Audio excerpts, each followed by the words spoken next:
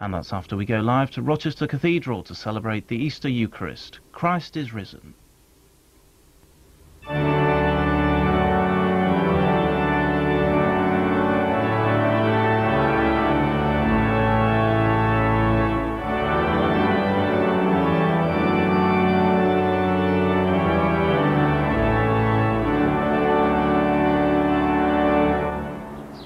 Christ is risen indeed. Good morning and a happy Easter from a cathedral which has seen nearly 1400 years of Christian worship in a city that I hold in great affection because my dad was born here in Rochester and grew up here. He did his courting here with my mum and she was confirmed in this great cathedral. So it obviously is a great family favourite for us.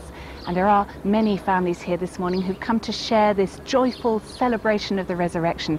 A celebration that began at the rather less than joyful hour of 5 a.m. this morning with an Easter vigil. And also with you. Let us pray. Eternal God, you made this most holy night to shine with the brightness of your one true light. Set us aflame with the fire of your love, and bring us to the radiance of your heavenly glory through Jesus Christ our Lord. Amen. What exactly is a vigil? Well, I think a vigil is a time of preparation for something important, a way of preparing yourself for a major event that's coming towards you.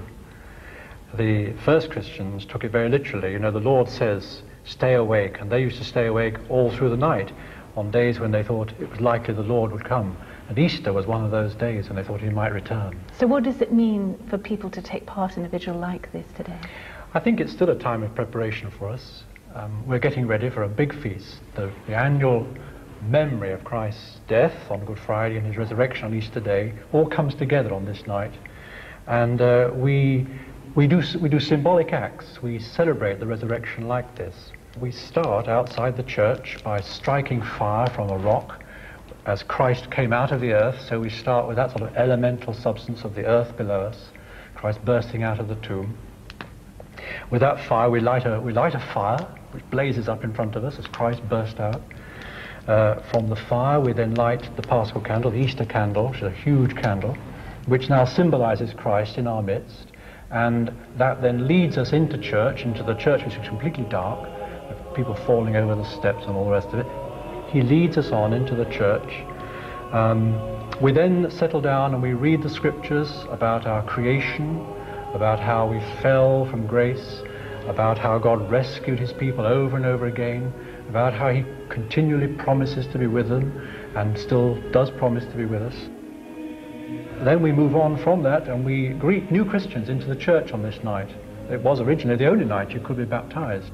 And we baptize people tonight, and we confirm them, and then we take them on into the Eucharist, into communion, for them the first time. I'm going to be one of the two to be baptised, and I'm also going to join the others to be confirmed. The reason that I'm having both done at the same time is because my parents decided that I should choose if I wanted to be baptised. They didn't baptise me when I was young. It's a very significant day, isn't it, to take on such commitment? Yes, it is, because it's Easter Day and it signifies new life, new hope and a new future. Holly, I baptize you in the name of the Father and of the Son and of the Holy Spirit. Amen. What made you decide that you wanted to be confirmed? Well, just over a year ago, one of my friends died and Christ gave me comfort through his words and through his prayers. And so I decided that I wanted to become a real Christian. What difference do you think this is going to make to you from now on?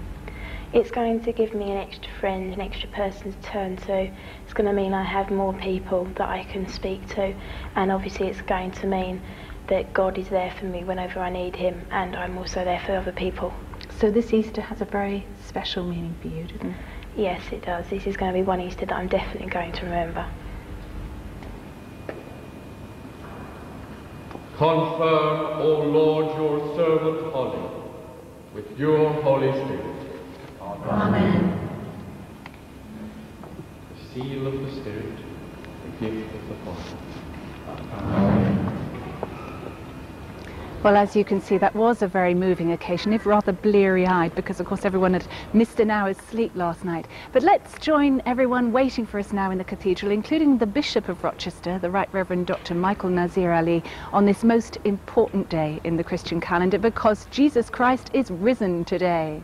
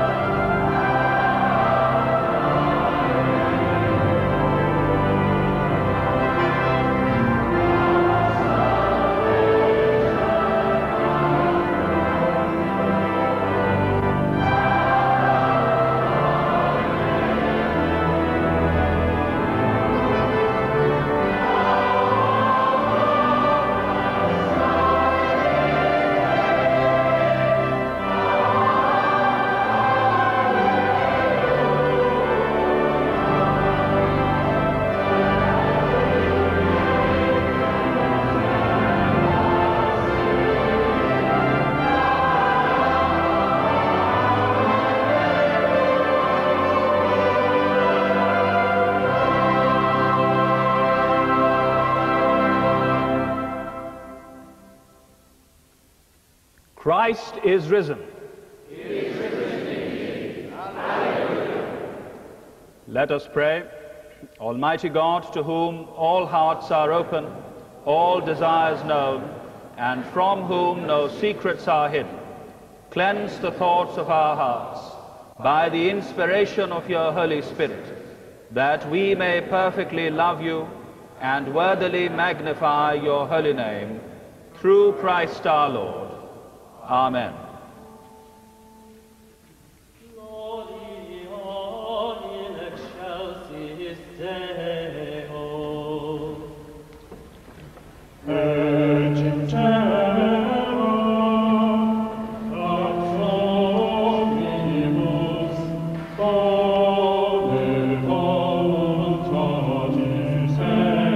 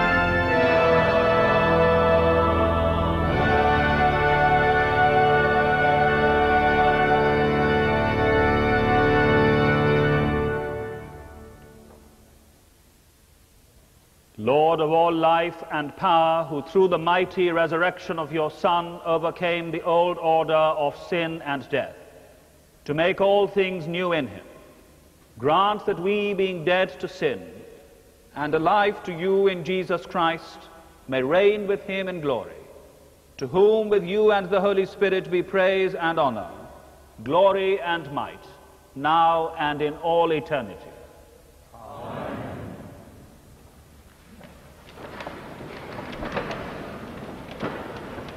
A reading from the prophet Isaiah. Thus says the Lord, who opened a way in the sea and a path through mighty waters, who drew on chariot and horse to their destruction a whole army, men of valor. There they lay, never to rise again. They were crushed, snuffed out like a wick. Cease to dwell on days gone by and to brood over past history. Here and now I will do a new thing. This moment it will break from the bud. Can you not perceive it? I will make a way even through the wilderness and paths in the barren desert. The wild beasts shall do me honor, the wolf and the ostrich, for I will provide water in the wilderness and rivers in the barren desert, where my people may drink. I have formed this people for myself, and they shall proclaim my praises. Thus it is written. We sing the hymn, Ye choirs of New Jerusalem. Amen.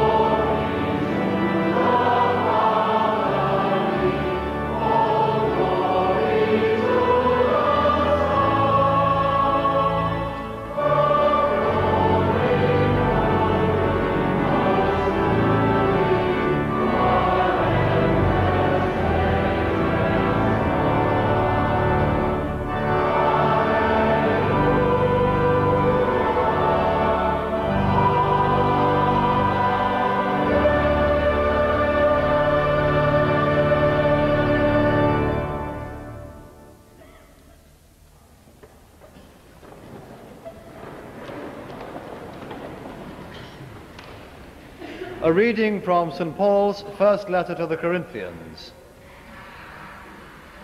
If this is what we proclaim, that Christ was raised from the dead, how can some of you say that there is no resurrection of the dead?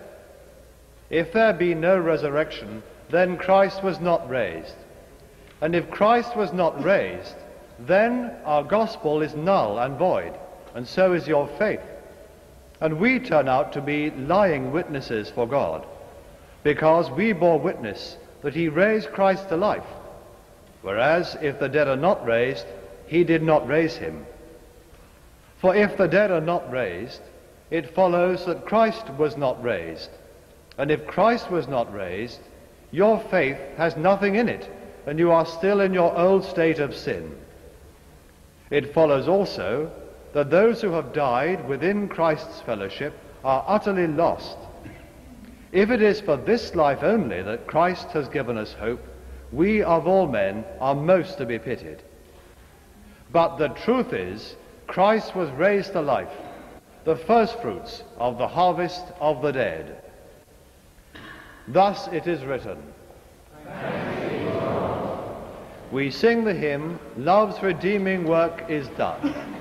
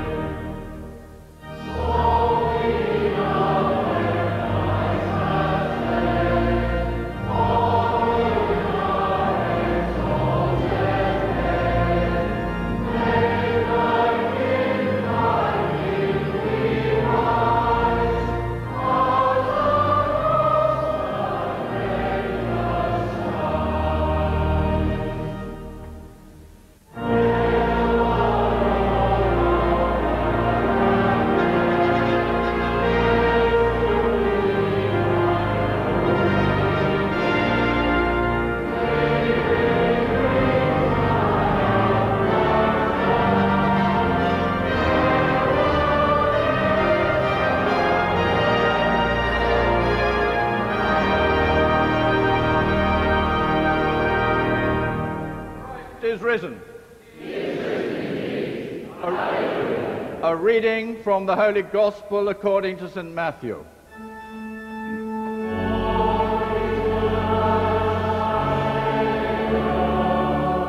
The Sabbath was over, and it was about daybreak on Sunday, when Mary of Magdala and the other Mary came to look at the grave. Suddenly there was a violent earthquake. An angel of the Lord descended from heaven. He came to the stone and rolled it away and sat himself down on it. His face shone like lightning. His garments were white as snow. At the sight of him the guards shook with fear and lay like the dead. The angel then addressed the women. You, he said, have nothing to fear. I know you are looking for Jesus who was crucified. He is not here. He has been raised again, as he said he would be. Come and see the place where he was laid, and then go quickly and tell his disciples, he has been raised from the dead and is going on before you into Galilee. There you will see him. This is what I have to tell you." They hurried away from the tomb in awe and great joy and ran to tell the disciples. Suddenly Jesus was there in their path. He gave them his greeting, and they came up and clasped his feet, falling prostrate before him. Then Jesus said to them, "Do not be afraid. Go and take word to my brothers that they are to leave for Galilee. They will see me there." This is the gospel of Christ.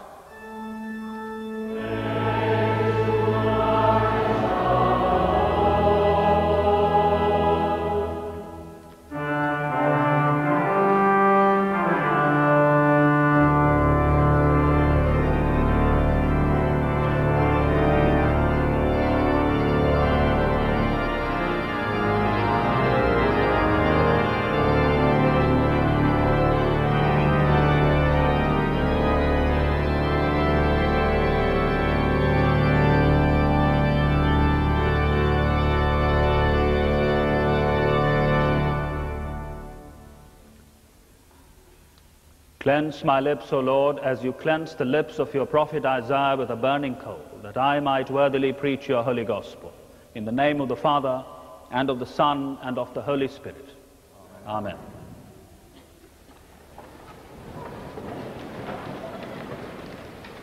Jesus' life on earth ended in apparent failure on Good Friday. In his television series, The Lives of Jesus, Mark Tully portrays in graphic detail the extent of that failure. What had begun as a promising movement for spiritual and social renewal had foundered on the determined opposition of religious and political vested interests. The manifesto of sweeping change that Jesus had announced in his first sermon at Nazareth had begun to be fulfilled in his ministry of teaching, healing, and feeding. It was now overtaken by the disaster of his arrest, trial, and execution. As usual, it was the powerful who had won. But if the evidence is read in this way, there is something that sticks out like a sore thumb. Jesus had been executed in public, and the confused, frightened, and demoralized disciples, except for some women, had all fled. Another revolution seems to have come to an end. How then, asks Mark Tully, do we account for the church? Within a few years of Calvary, it is a fact of history that the Christian movement, far from dying out, was spreading like wildfire throughout the Roman Empire and beyond it. It is this awkward fact which has led Mark Tully to acknowledge that the disciples, cowed and scared as they were, had a dramatic encounter with Jesus, their master, who had died but was now risen. This encounter changed every aspect of their lives. Far from leaving them frightened and scattered, it welded them together into a powerful and world-changing force. Whether we like it or not, all of us live with the consequences of that first Easter. The Gospels do not tell us how the resurrection occurred. They point us only to the signs that it had occurred. All four tell us that it was the women who had stayed at the foot of the cross, who first saw the empty tomb and received news of the resurrection. They were the ones sent to tell the disciples of the empty tomb and the risen Lord. The empty tomb is significant because without it, stories about the resurrection would never have arisen. If they had arisen, they would have been scotched by escorting their authors to the tomb and to the body. Of course, the tomb is not significant in itself. It becomes significant when we consider it alongside the experience of the women and of the other disciples. In the encounter with their risen Master, the disciples were renewed themselves. But even more importantly for history, they were able to infect others with this new life and joy which they had experienced. Renewal is, of course, a fact of daily existence. In the natural world, the season of spring heralds renewal. Trees begin to sprout leaves, the grass starts to grow again, and lambs begin to appear in the countryside. Humans, too, are influenced by the rhythms of nature, and springtime often brings us refreshment and a sense of new beginnings. All this is good and part of God's gracious purposes. But we are also spiritual beings and need spiritual renewal. Such a need for renewal is tied up with the sense of destiny, which is an essential part of our nature, and with the hope that we will be able to achieve our full potential. And yet we live in a world where our sense of destiny is often frustrated. We are disabled by circumstances, or enemies, or disease. We are unable to fulfill our potential, our relationships are soured, and we lose hope. Some observers of human behavior hold that religion has been invented solely to satisfy our longings for immortality. This is, of course, a grossly inadequate account of religion. There are many other aspects to it. There is some truth, however, in what the behaviorists say. It is remarkable that the human species alone should have a sense of persistence after death. How did such expectations emerge? Surely they have to do with our sense of destiny and with the awareness that to a greater or lesser extent we do not experience fulfillment in this life. If our moral life is to have a sound basis, and if the good is to be truly sovereign, we need assurance that justice denied now will not be justice denied forever. We know that we are ordinary and related to the rest of creation, but we also know that we are unique, moral and spiritual beings with a life and destiny beyond the merely physical and chemical. The resurrection of Jesus Christ from the dead makes our spiritual aspirations authentic. It is a guarantee from God that injustice and oppression will not be able to eradicate justice and love, that death cannot overcome life, and that evil will not vanquish the good. It gives us hope for the future and renews our sense of personal and collective destiny. That is why Easter today continues to change men and women in the same way as the first Easter changed the disciples of Jesus. The risen Christ comes to sweeten our lives with his love and grace. As the 17th century poet George Herbert has said, "I got me flowers to straw thy way, I got me boughs of many a tree, but thou wast up by break of day, and brought'st thy sweets along with thee."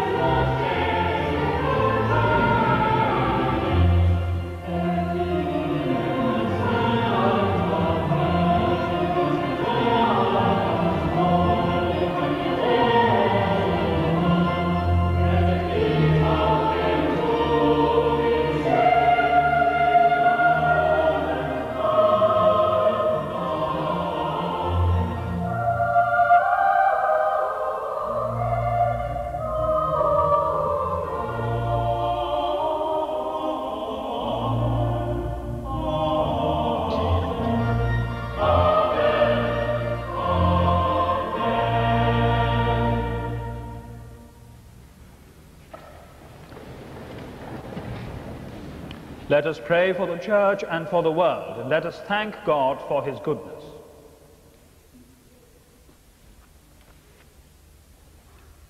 We thank you that you sent Augustine 1400 years ago to the shores of Kent. He sent us Justus to found our cathedral and to light the flame of faith here. We thank you for the saints throughout the ages who have served and worshipped in this place. May we in our time, clergy and people, continue the spread of the Easter gospel here.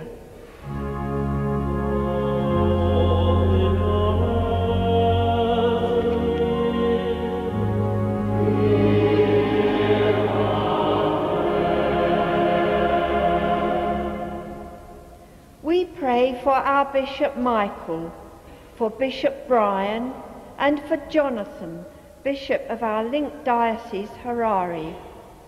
We pray for those christened and confirmed here earlier today.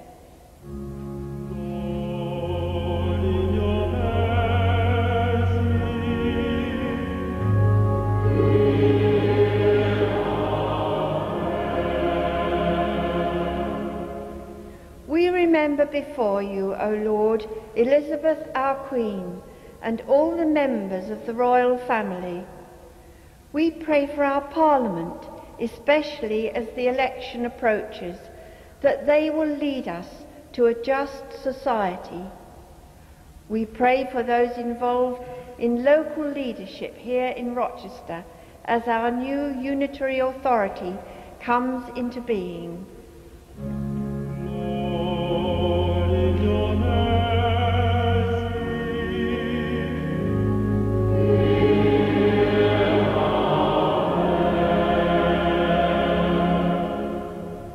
We pray for all the visitors who will come to the cathedral this year, and we offer you our ministry of welcome to them. We pray for the many school children who will come here, and offer you our ministry of education.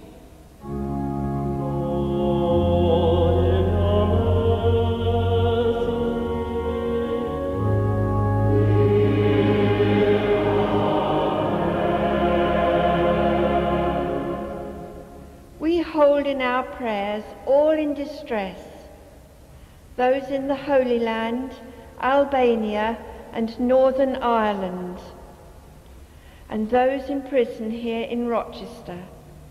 We remember especially the asylum seekers here, that their cases may be resolved quickly.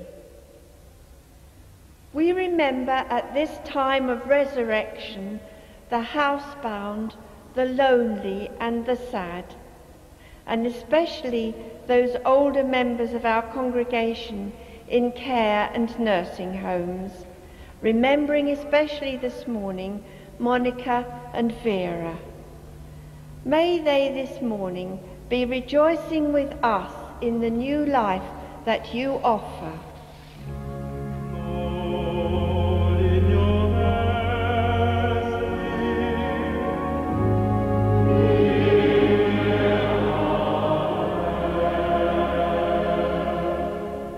We pray for the work of our local hospitals, St. Bart's here in Rochester, All Saints and the Medway hospitals, and the Wisdom Hospice. We think of those setting up the Children's Hospice here in Kent.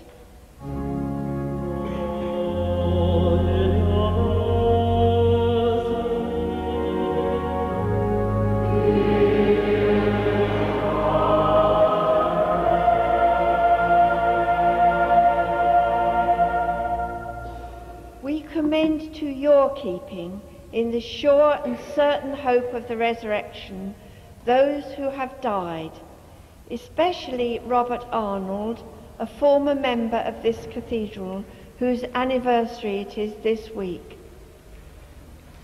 Rejoicing in the fellowship of the Blessed Virgin Mary and of all your saints, we commend ourselves and all people to your unfailing love.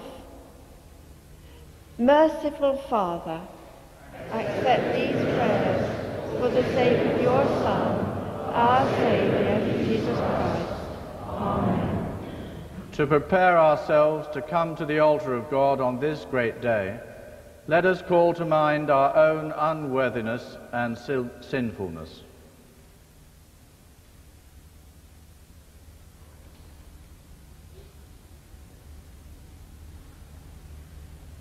We do not presume to come to this your table, merciful Lord, trusting in our own righteousness, but in your manifold and great mercies. We are not worthy so much as to gather up the crumbs under your table, but you are the same Lord, whose nature is always to have mercy. Grant us, therefore, gracious Lord, so to eat the flesh of your dear Son, Jesus Christ, and to drink his blood, that we may evermore dwell in him and he in us. Amen.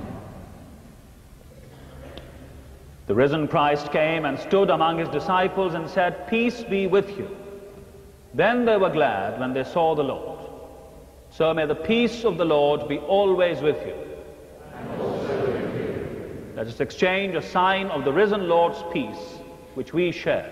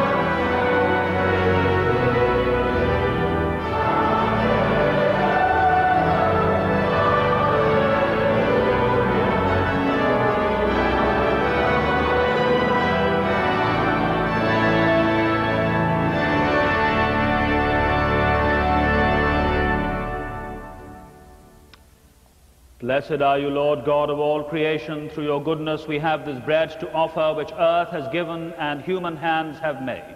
It will become for us the bread of life. Blessed are you, Lord God of all creation. Through your goodness we have this wine to offer, fruit of the vine and the work of human hands. It will become the cup of our salvation. Christ is risen.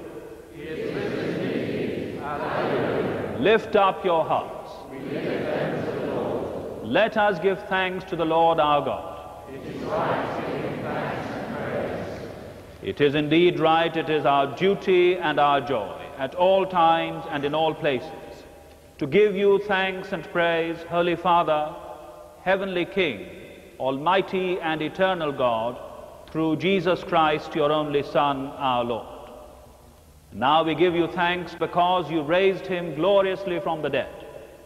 For he is the true Paschal Lamb who was offered for us and has taken away the sins of the world. By his death he has destroyed death, and by his rising again he has restored to us eternal life. He is risen indeed. Therefore, with angels and archangels, with all the company of heaven, we proclaim your great and glorious name, forever praising you and saying,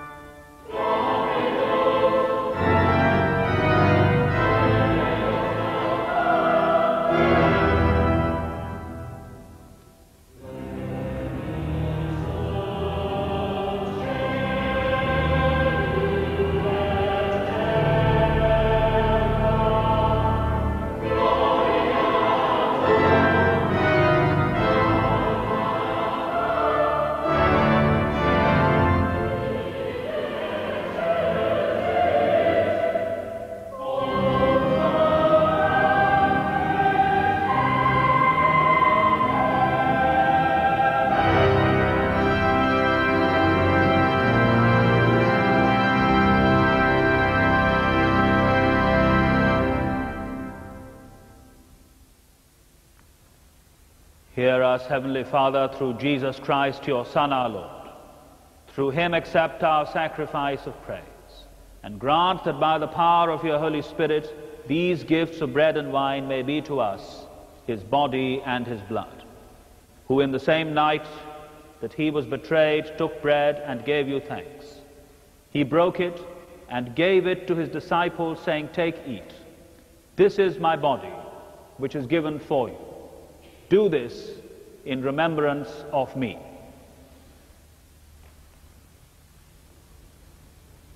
In the same way, after supper, he took the cup and gave you thanks. He gave it to them, saying, "Drink this, all of you.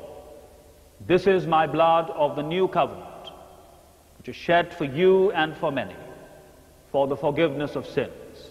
Do this as often as you drink it, in remembrance of me." Let us proclaim the mystery of faith. Christ died.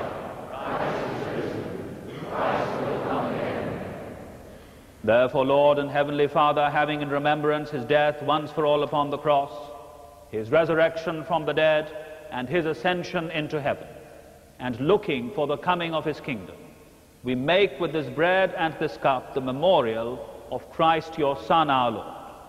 He is risen indeed. Accept through him this offering of our duty and service, and as we eat and drink these holy gifts in the presence of your divine majesty, fill us with your grace and heavenly blessing. Nourish us with the body and blood of your Son, that we may grow into his likeness, and made one by your Spirit, become a living temple to your glory. Through Jesus Christ our Lord, by whom and with whom and in whom, in the unity of the Holy Spirit, all honor and glory be yours, Almighty Father, from all who stand before you in earth and heaven, now and forever. Amen.